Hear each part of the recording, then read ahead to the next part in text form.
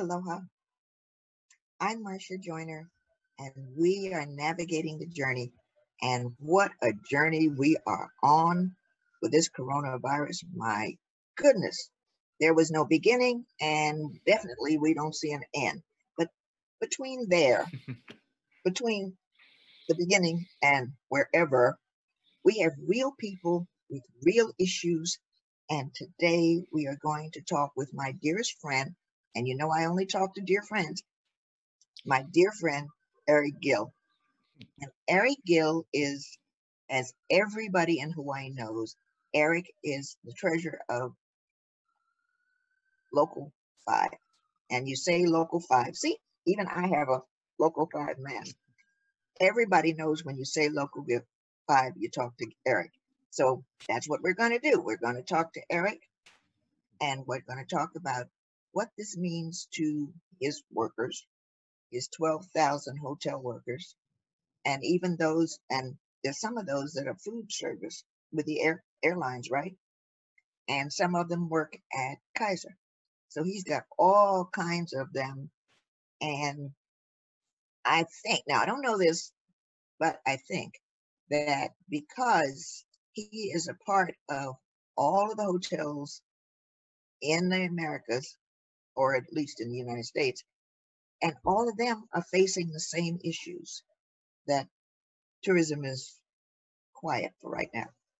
So that's what we're going to talk about, what that means to his workers, and if there is a path forward.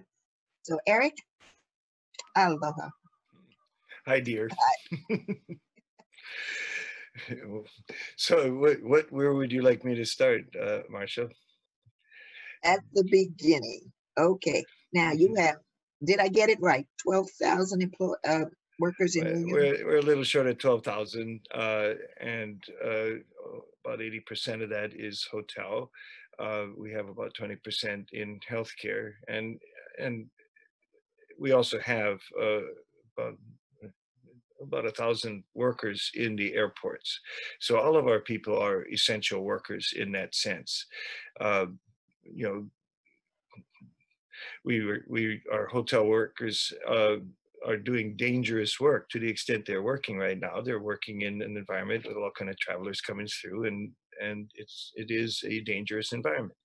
And so obviously our Kaiser workers working in healthcare facilities, and by definition, healthcare facilities, are dangerous in the sense that you have sick people there and COVID people there and so on, and our airport workers as well. Right now we don't have a lot of work in the airports because the airports have basically closed, but that's going to change over time. And so it's really a question for all of our laid off workers in the hotels and at the airport on when they're going back, how soon is going back, and high on people's list is, are they safe going back to work? Many people do not want to leave the safety of their homes and go to work right now.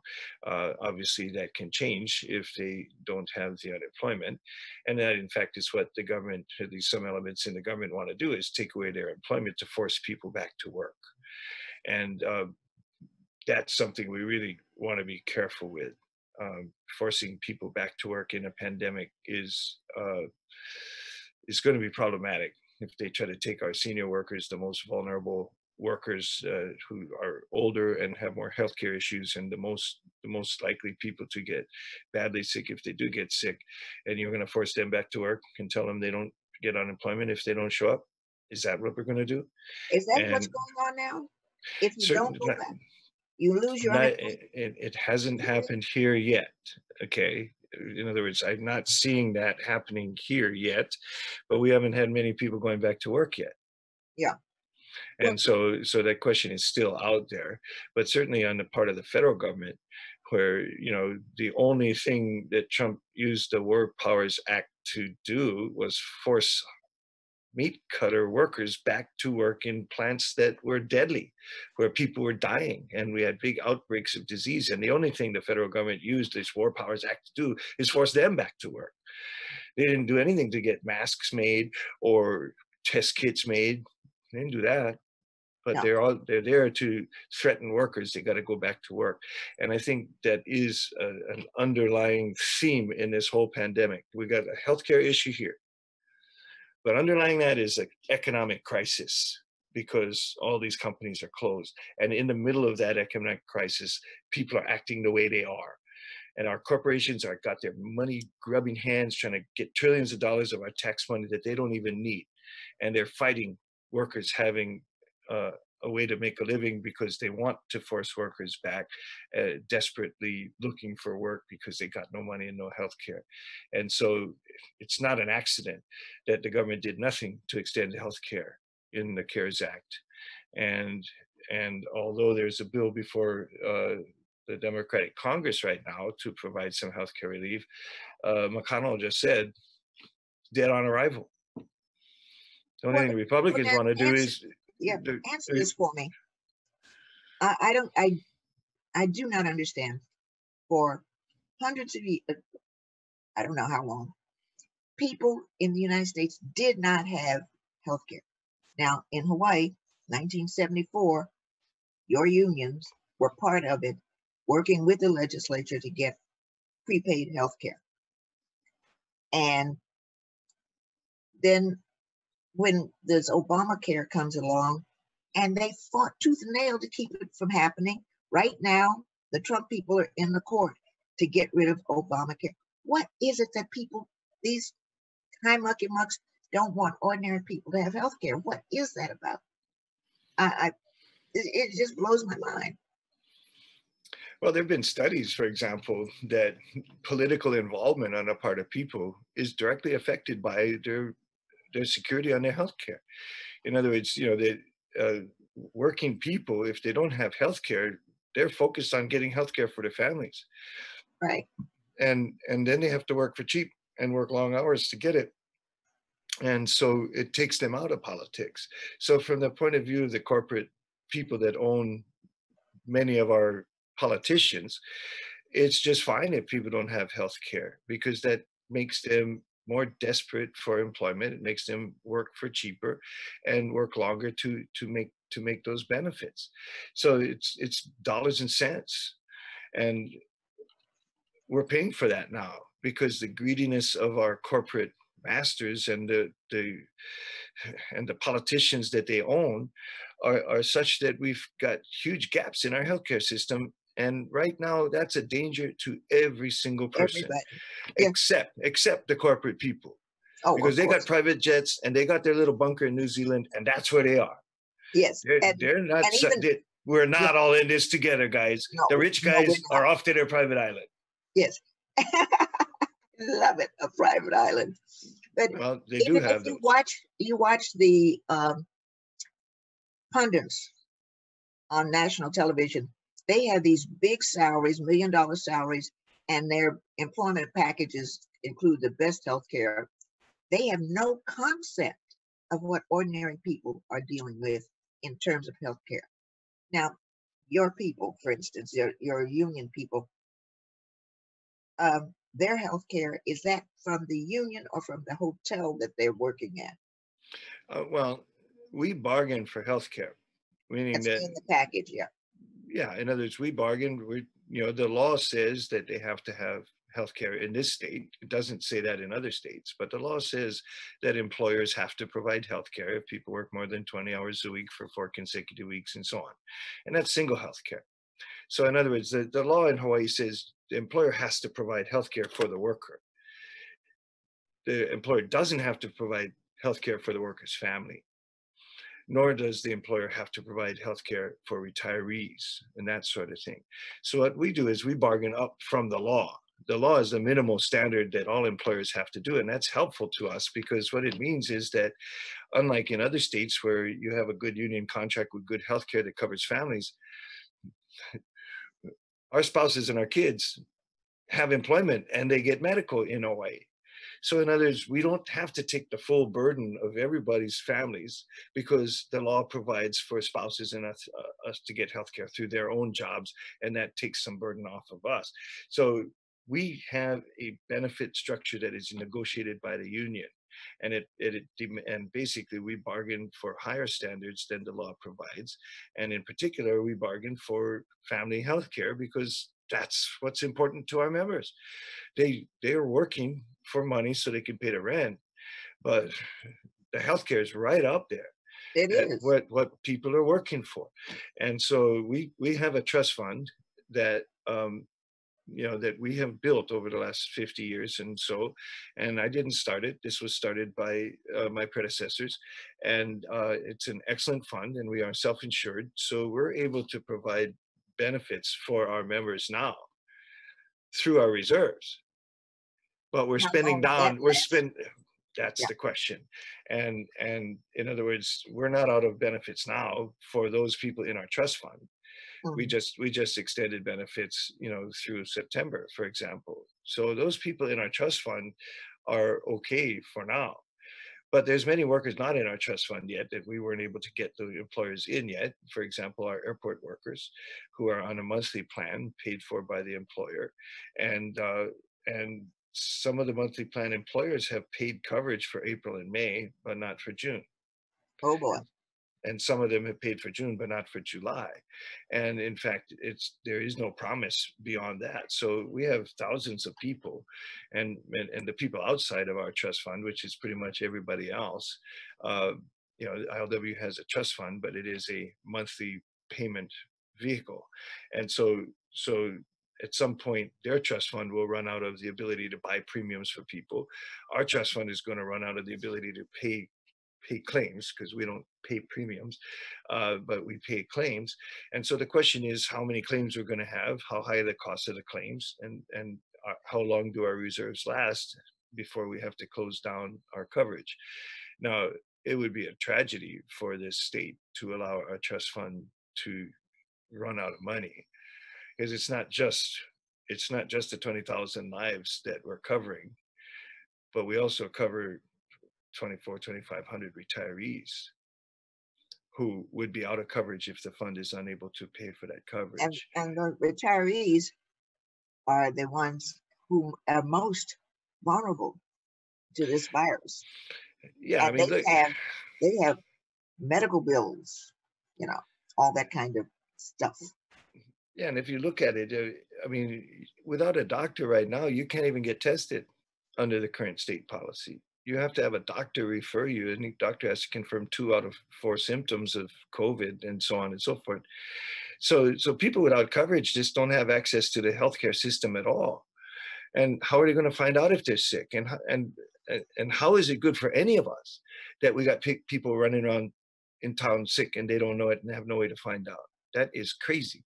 So it's absolutely impermissible for our government to allow anyone to be uninsured at this point.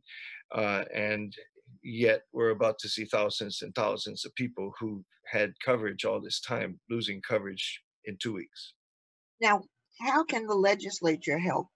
Because you are not just you, but all the private unions. How can the legislature help, or will they help? I guess is the question. Well, from what I'm told, the legislature's budget proposal that they are going to be voting on this week or whenever they vote on it doesn't include anything for private sector health care. I'm told that it does include money to continue employment for public workers, and I think that's fine. It would not be good for anyone, for our public workers to be laid off. Certainly No. not good for our teachers to get laid off. Certainly not good for us to force public workers and teachers to take pay cuts where we start losing teachers we need. Um, so I fully support the legislature keeping our public workers working.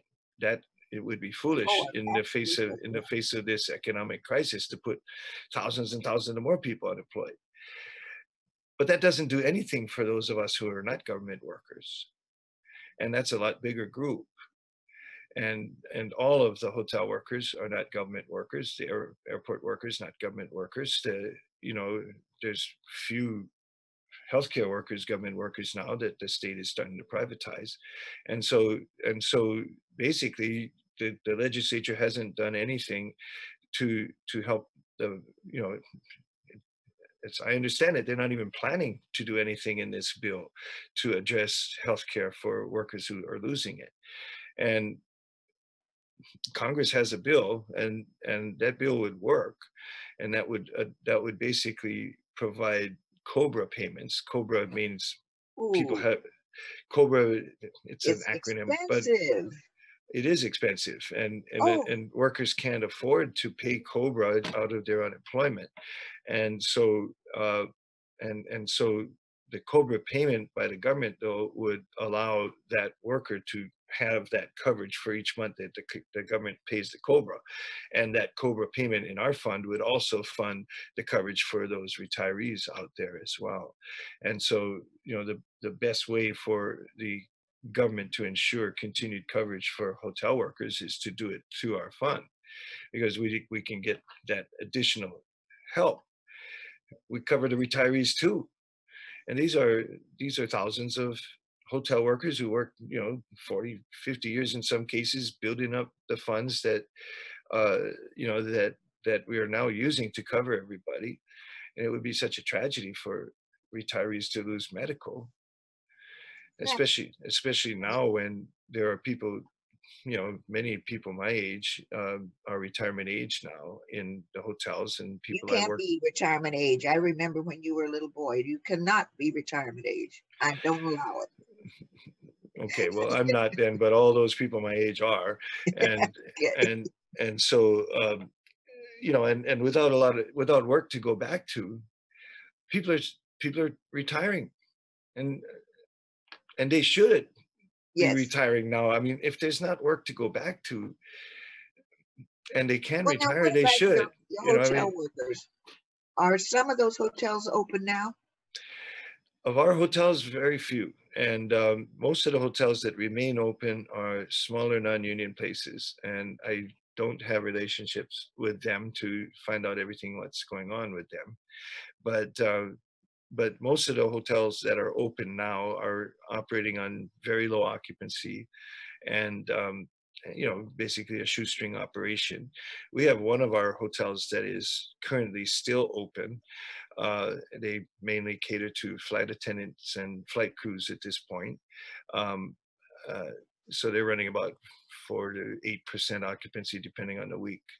So we have a few workers working there. And we Yeah, got but another what about hotel. those hotels where they got quarantine people? What does that do to your workers? Are they safe? Are they what? No, Or do they're you? not. No, they're not. The hotel is never intended to be quarantine facilities. But the fact is, they opened up hotels to healthcare workers who are quarantining away from their families because they're not allowed to go to their workplace, and they don't want to go home and get their family sick. So they end up checking into hotels. And when hotels can't find out if people are sick or not, partly because people don't know. And we got 20% of the COVID positive people who don't have symptoms. If they don't have symptoms, they couldn't have got tested because it requires symptoms to get tested. And so in any group of large enough size, you're going to have X number of people who are COVID positive and potentially contagious. And so the fact is, hotels are not set up as quarantine stations, which is exactly what the problem is for the current policy on the state. So the state says to tourists to discourage tourists coming in, and I think that was right. We shouldn't have everybody flowing in here when we're trying to make sure we don't have a bump of disease that makes us a sick community. So that was right to discourage people coming in, but the way to discourage them was to make them go to 2 weeks of quarantine, and the word's out already. They don't Well, have to. There's nobody who can keep them in there, and there's no hotels aren't set up to keep people in their rooms. no, They're not, that's no, of course not. And and but neither are why they is it set that up to. before they leave, that they tell people, if you go to Hawaii, that you're going to have this quarantine? Most, it seems to me that the travel agents or whatever on the other end should tell people this is what you're going to, that all those attractions are not open, and what's the good But of staying in a hotel? Yeah, yeah, well, they're not, and that I you could know. see in the paper this morning. you know, the illegal vacation rentals that have been illegal all this time are doubly illegal now because they're taking people to evade the quarantine as well. So they're enabling people to come in and evade the quarantine requirements. And so as we're talking about reopening hotels, we have to address the question and the fact that there's no way to be sure who's sick and who's not. And therefore, we have to adjust our operations to be cautious and proactively take precautions to avoid spreading sickness, which means you have to treat every room and every guest as potentially ill. And also for the workers, the guests have every right and consideration too. They don't want to come to a place that's sick. And so they don't want to catch it from a worker, one of my members or any other hotel worker. So we need very aggressive testing for hotel workers and all essential workers. Healthcare workers especially should be tested on a weekly basis. We should do that. And it's just wrong, in my opinion, for the state to take the position that we don't have to. I think we need to change that. If guests are going to come here, then we need to have some assurances of their health. And how do we do that? And right now, there's only two ways to do it. You put them in a room for 2 weeks and see if they get sick, which is Ooh, quarantine. That's what but quarantine is. that hurts That everybody in the hotel, though. well, yeah, I mean, it's not, we still have to adjust the hotel operations, but basically there's only two ways to deal with the incoming guests, right? Either we're going to quarantine them to find out if they're sick, or we're going to test them to find out if they're sick. And right now we do have, in the one hotel we have open, at least one of the flight crews is doing 3 times a week testing of their flight crews. So, and they're doing it on arrival at the hotel as well. So they have a test that is a 15-minute turnaround, and they can run that and find out within 15 minutes if anybody's COVID positive, in which case they can send them off to an appropriate facility that is equipped to take care of sick people. And if they're not, then they can put them in hotel rooms, and we don't have to quarantine them.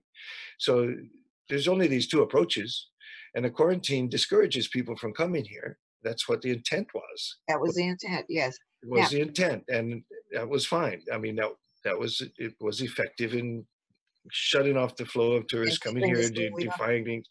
You know, it was all of them pictures on Kuhio Beach, raising the Mai Tais and partying up and acting like they don't care, that triggered that whole thing. But obviously, we're going to have to take some longer term measures here. But if we just keep the quarantine on, what we're just telling guests not to come here. And if that's the case, okay, but let's not talk about reopening hotels then. Well, I was tested at Doctors of Waikiki, which is in one of your hotels, at the Princess Kaiolani. And the hotel is closed, but they're still operating in the hotel. And they were testing people, the drive-through testing. And I was tested because I'm a caregiver. And it seems to me that since they're located in a hotel, that would be a perfect place to test these people coming in, simply because that's where they are. Yeah. But I don't run things, so I'm just. Yeah, well, arrival testing, can be done at the hotel. Then the question is going to be who pays for that.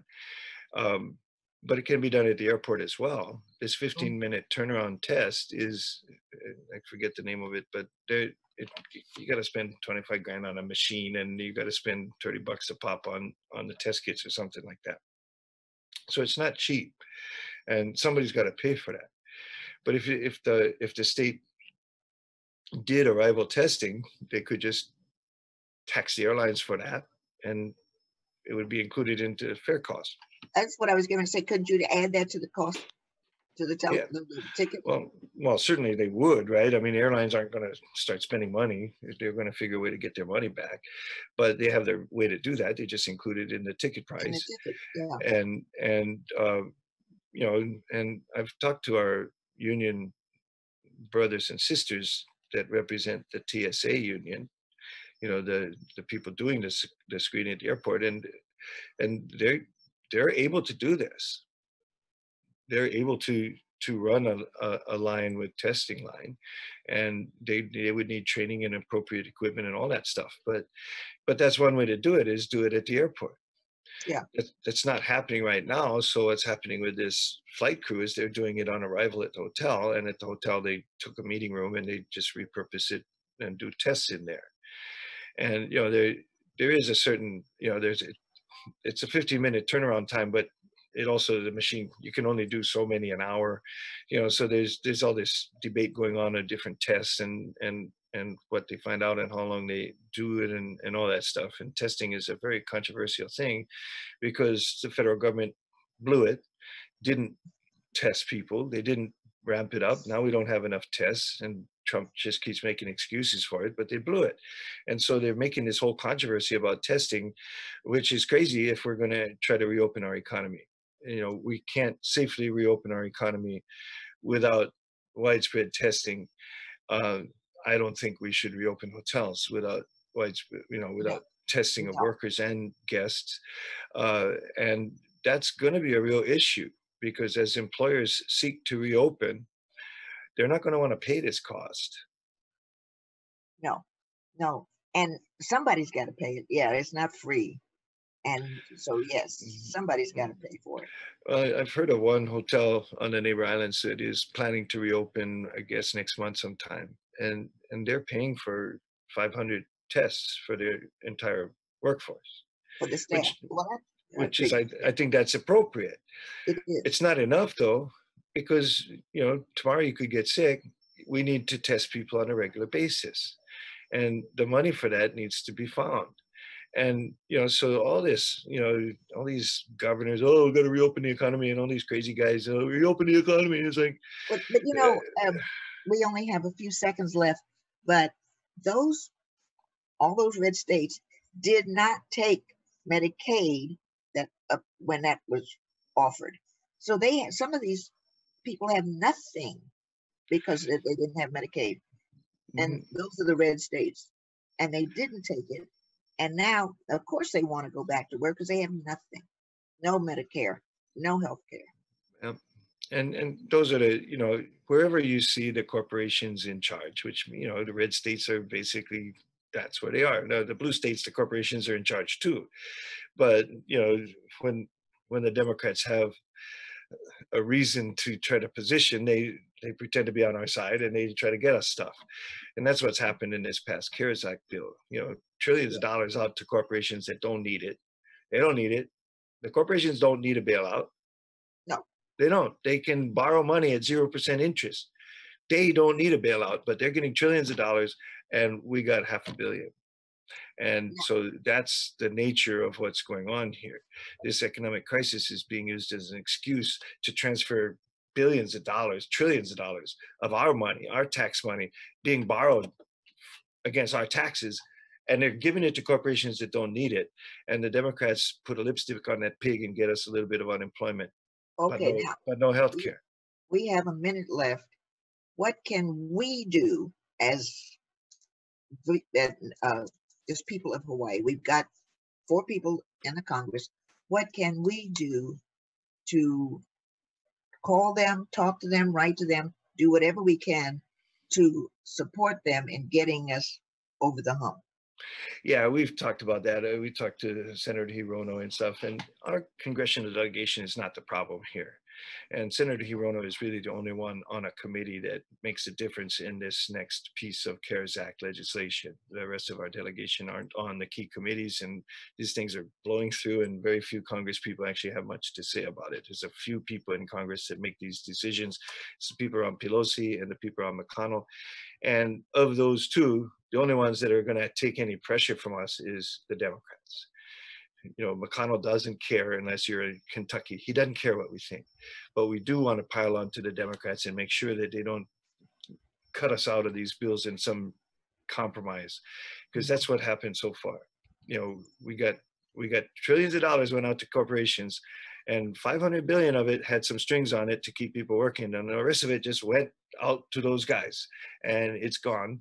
And those are the same guys that got us into this mess, the same guys that took all their stock buybacks and took the excess cash and put it in their own pockets and built up their own stock price, and now they don't have money and they don't want to pay for medical, and we're giving them money, really?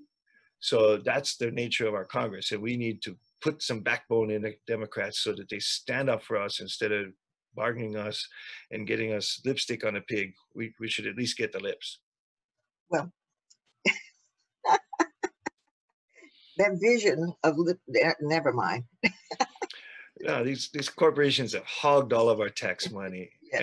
and they're throwing us a nickel on the dollar and saying we should be grateful. But some of them are now saying we shouldn't even have the unemployment because then people don't want to go back to work.